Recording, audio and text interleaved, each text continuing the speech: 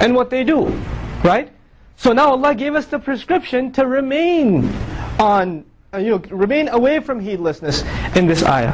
But Allah Azza wa Jal goes forward, and this was one general, specific example of Bani Israel. But this is a problem not just of Bani Israel, it's a problem of all of mankind. So Allah Azza wa Jal says, وَإِذْ أَخَذَ رَبُّكَ مِنْ بَنِي آدَمَ مِنْ ظُهُورِهِمْ ذُرِّيَّتَهُمْ وَأَشْهَدَهُمْ عَلَىٰ أَنفُسِهِمْ أَلَسْتُ بِرَبِّكُمْ قَالُوا بَلَى شَهِدْنَا. Allah Azza wa Jal speaks, and I'll briefly illustrate. When all of us were created in the form of ruh, and Allah Azza wa Jal pulled us out from the back of Adam alayhi salam, and He made us all witness over one thing. He made us all aware of one thing. Am I not your Lord? And all of us, Allah quotes us. قَالُوا, they said, who's they? It is us, all human beings. They testified before Allah, Bala, of course. Why not? Shahidna, we bear witness. And then Allah Azza wa Jal gave us a disclaimer. He made us say this, that He is our Lord, but then look at the profound statement He makes.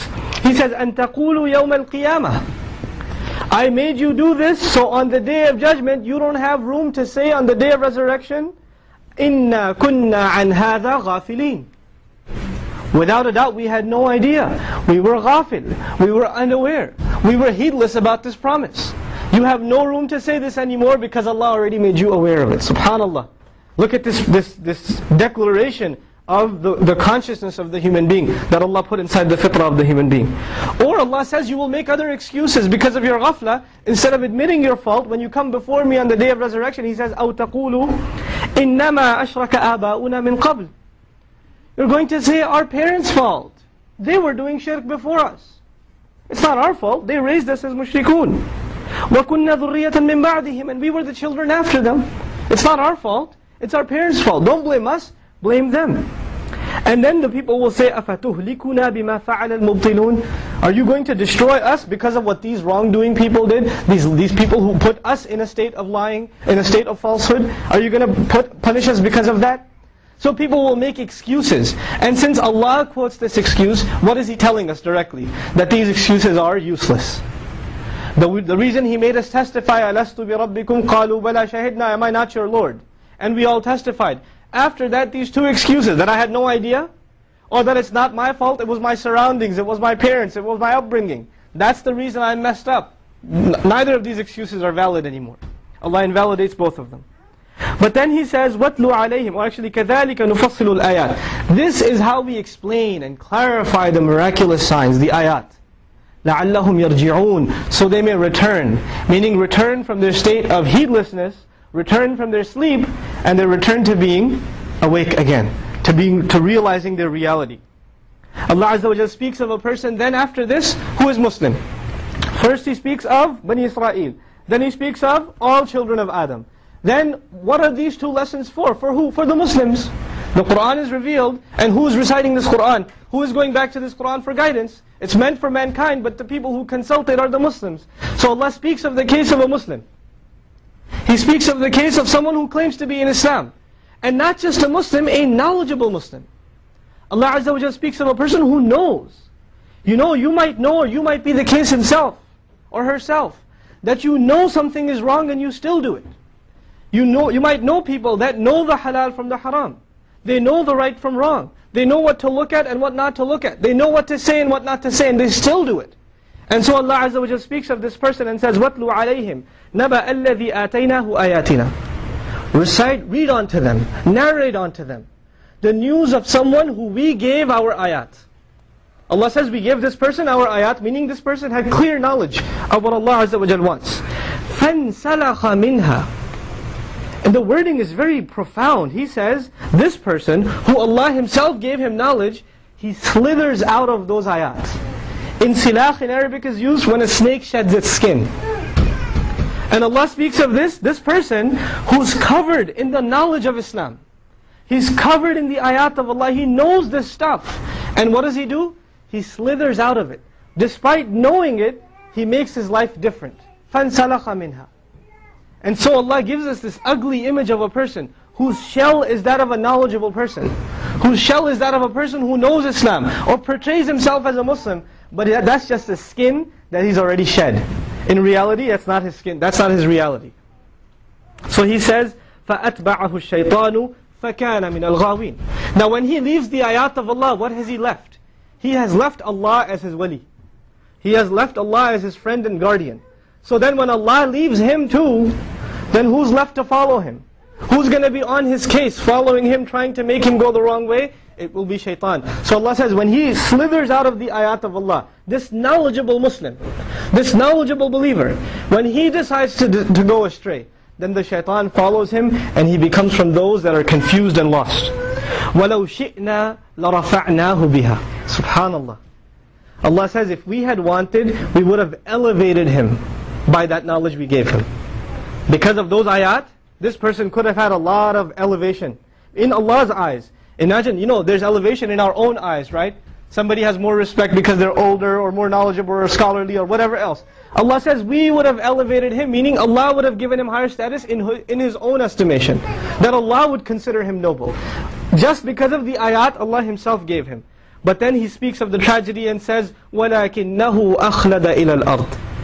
However, this person, he inclined towards the earth. He was stuck to the earth. He remained directed towards the earth. His goals were lowly.